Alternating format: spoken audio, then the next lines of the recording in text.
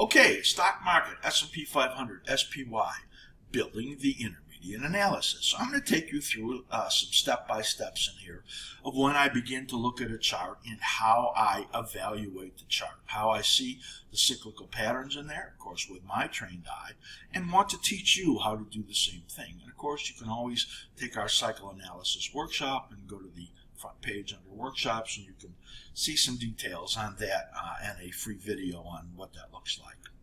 So we're going to take this step by step, as I say, and then there'll be a second phase to this in the level 4 special I'm going to offer following this, where I look at our proprietary indicators running live, and you'll be able to get a sense for the multiple time frames. Right now I'm going to focus on the weekly chart looking at SPY. So here is the SPY chart, and you can see there, looking at it, that it's basically a general candlestick that you may see. Now there's a couple studies on here. First of all, we have two moving average. It's the 13 and 34, a week simple moving average. That is what we like to use on our weekly chart. And generally, when they're configured in a positive way, where the 13 is above the 34, it's a positive condition, and when they roll over and cross over, then you get into a more negative condition. Often, the 13 is a support, as you see right in here, or a resistance. When it gets very far from that 34-week moving average, which it did right here at the pandemic bottom, it often comes back up to it. Now, if this continues to move down in here, eventually it'll come back and tag that 34-week moving average. So that's just a sense for what we have in here. Also, we have our reversal scout, which is our momentum indicator, and also an indicator that helps us identify the cyclical patterns that are in here. Of course, cycles are measured from trough to trough, or low to low, and often they have very common lengths within the cycles. When you have a market that is very skewed in one direction or the other, sometimes they're tough to read, and sometimes when there's good volatility, they're easy to read. And you're going to see that in here as I move to the next slide. So we're going to look here at slide number 2, and here you could see we're adding in cycle brackets. Now, what we've identified looking in here is that there is a dominant cycle right over here. Cycle, again, is from this low here at the pandemic bottom. The dominant cycle right in here is 26 weeks. So it's this period right in here is 26 weeks. This one right in here is almost unidentifiable. This is what we say when a cycle goes invisible or swamped, when it should be in a corrective period, as you saw right over here, but it doesn't really have a measurable decline, just this little one right in here, which isn't very readable. And that happens in very strong markets. There were 1, 2, and 3 of those with swamped type looks to them. And then you can see right in here, the low right here and the low here were much more readable in this same pattern, as you see. Now, I'm going to move to the next slide in here, and we're going to get more and more information. You can see as I do this how we start to look in here. So now I've put the actual dominant cycle lines on the chart on top, and you can see how this, which is the ideal cycle, this is not actually cycles, this is just a guide to help us understand the length in here, which from this low to this low is about 26 weeks.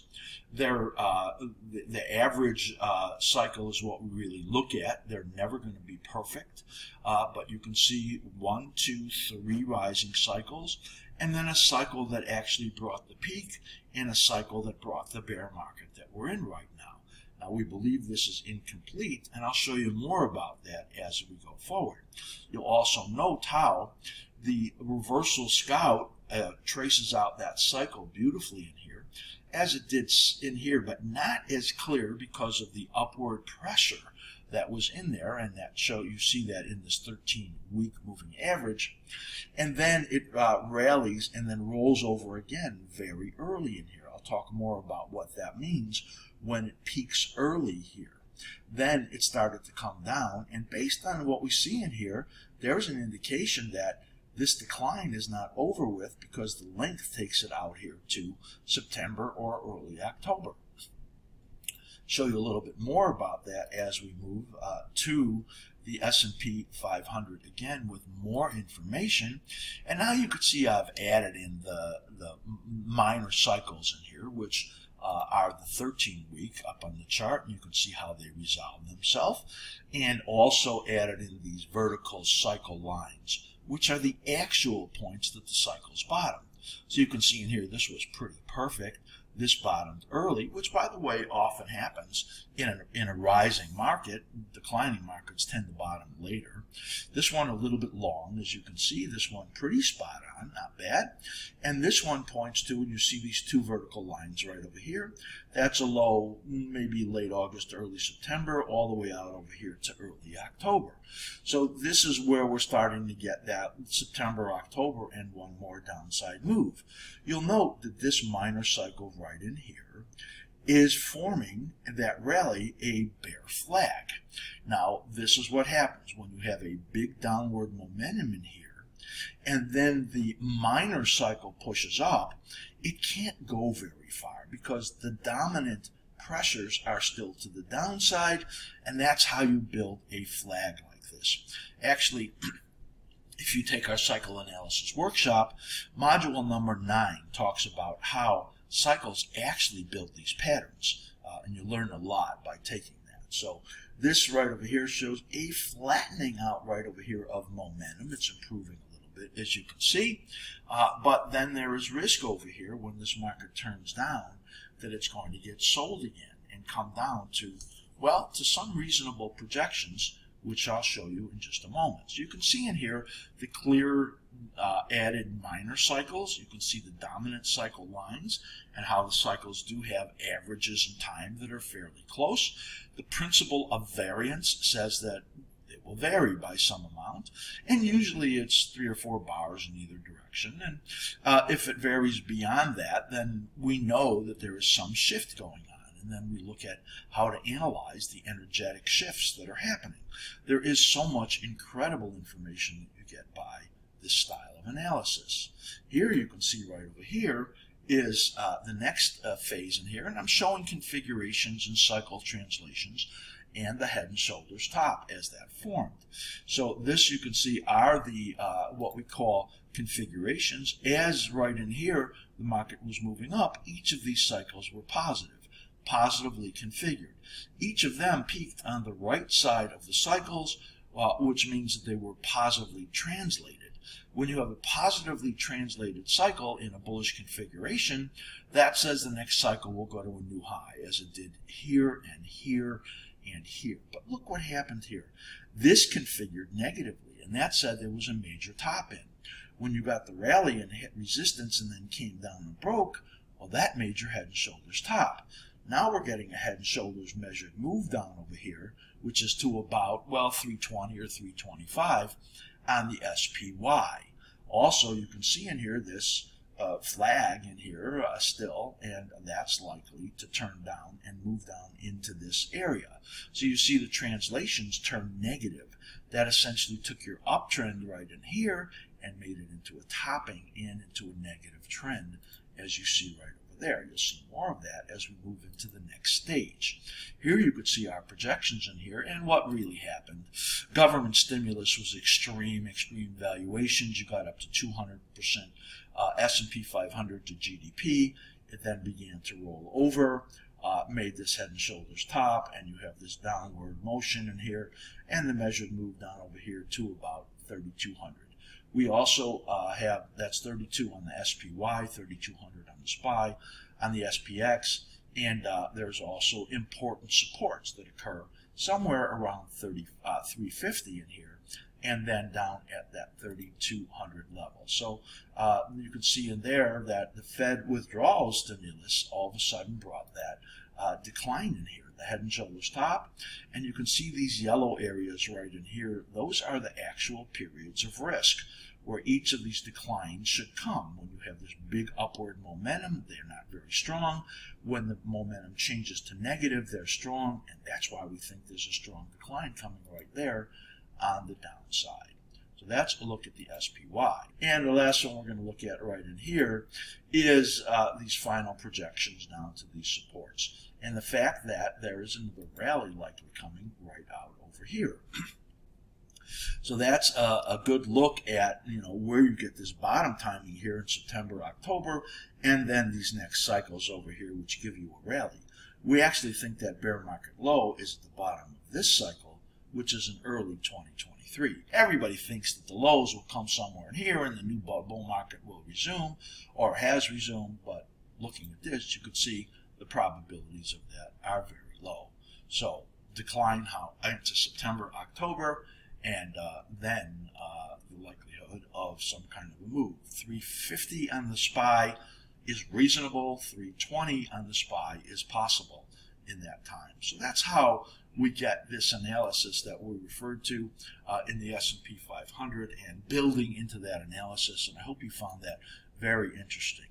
Coming up, we have a membership special, and I'm going to show you our proprietary indicators, ChartStreams. Don't scroll forward because you're going to want to see these ChartStreams and what the conditions are in the market now in multiple time frames. Here is our Level 4 membership special. Level 4 membership special has great content and services for trading and for investing. Level 4 top tier, special trial, final 3 days for first-time subs and upgrades. If you're in one of our lower levels, you're going to get our multiple time frame charts, an entire focus list on 84 symbols with a cycle analysis. You can import them, save, view live on the thinkorswim platform. Yes, you need to have thinkorswim, or you want to choose level 3. askSlim proprietary studies, you'll get our Slim Ribbon PO, Reversal Scout, MCI, OBI, and more. I'll show you those in a moment. And you can import and save them and have them live on your thinkorswim platform. You'll have our thinkorswim grid archive with all of our custom charts and best indicators, and all of our support resources, chart analysis training, Q&A with the askSlim analysts in the Discord channel, and best practices using our custom charts and studies and exclusive free webinars that we put on, and full membership access to everything, levels 3, 2, and 1. Go to askSlim.com for details on what's in those levels. That's a special 3-month trial. It's 35% off for level 4. It's only $303.75.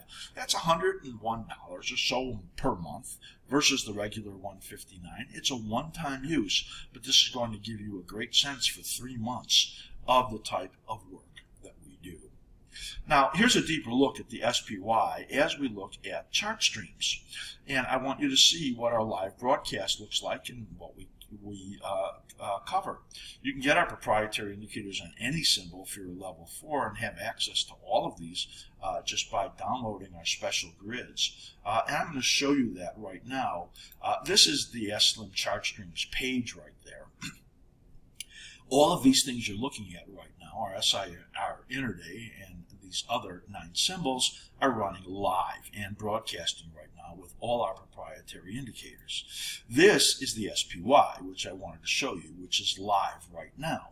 So what the information is that you get is, looking here, you can see just this little turn up there in the weekly. This is the weekly. We only show in here the reversal scout because we want you to see what the dominant conditions are in the market.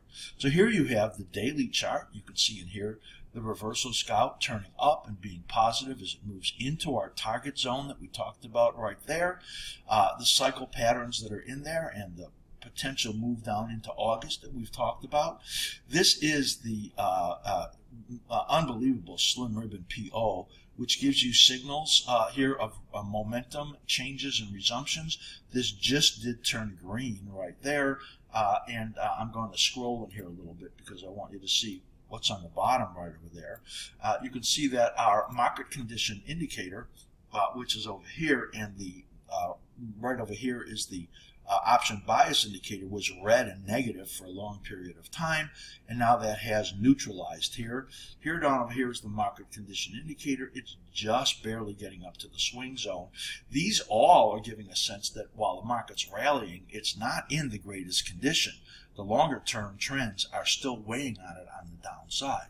You will also get our 2-hour charts right here, and you can see in here how the condition turned green right at that point. That was the slim ribbon PO. Actually, it was green right there, and then gave you the momentum signal on the upside, how that exploded to the upside at that point right there. Let's just bring this down so you can see all of that. Coming up to that target zone of the fib extensions, and right over here is the same indicators that you can get on the 15-minute chart, and this is just like you will see, but more information on the SIR intraday live stream. You can see in here how it turned negative right there, and this decline in here is moving against positive conditions right over here. This suggests that there will be another move to the upside. So overall, the conditions are looking on a short-term basis positive here on the daily, positive here on the 2-hour, and the really short-term pulling back, which says pretty likely that the market will be moving back to the upside. Improvements in the longer-term indicators, but still being weighed down, and that's going to stop the market from moving probably past this daily resistance up over here. That's about 404 that you're looking at there on the daily on the SPY. So I wanted you to see that. I thought it was very interesting. You can get all our proprietary indicators to put on your Thinkorswim platform and do it on any symbol you want by just uploading our grids. So what I showed you were the live grids broadcast, but a level 4 member gets those grids, and you can put any symbol into them at all that you want. This top tier level 4 special trial, there's only 3 days left on this, so this is the time to do it. You'll get everything in all of our levels, 4, 3, 2, and 1. Go to askSlim.com for details on the membership page. That's $303.75. It's only $101 per month for all of our work. Unbelievable, versus $159 a month, which even then is an unbelievable deal for the incredible hours that our four different analysts put into this work. It's best with the Thinkorswim platform to use, and this one-time special. Again, if you don't want to use Thinkorswim or open one of those accounts, then a level 3 membership will work for you, and you'll get most of what I just showed you, but in static version really, and you'll be able to get all of our broadcasts also. So if you want a level 3 special, you can write to man at askSlim.com for that also.